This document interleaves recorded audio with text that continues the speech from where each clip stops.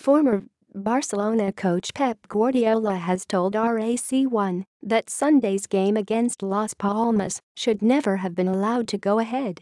Guardiola added that, if it did have to be played, then it should not have been played behind closed doors, as Barca ran out 3-0 winners in the Liga encounter. There was uncertainty whether the game would be played in the run-up to kickoff due to clashes between police and voters on the day of the divisive referendum on Catalan independence. Barca asked La Liga for the game to be called off, but their request was denied because there were no pressing security concerns.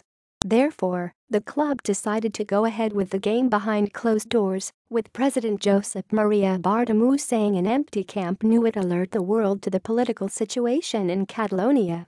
"I would not have played the match," Guardiola said. "And if it did have to be played, then it should not have been behind closed doors. It should have been with supporters."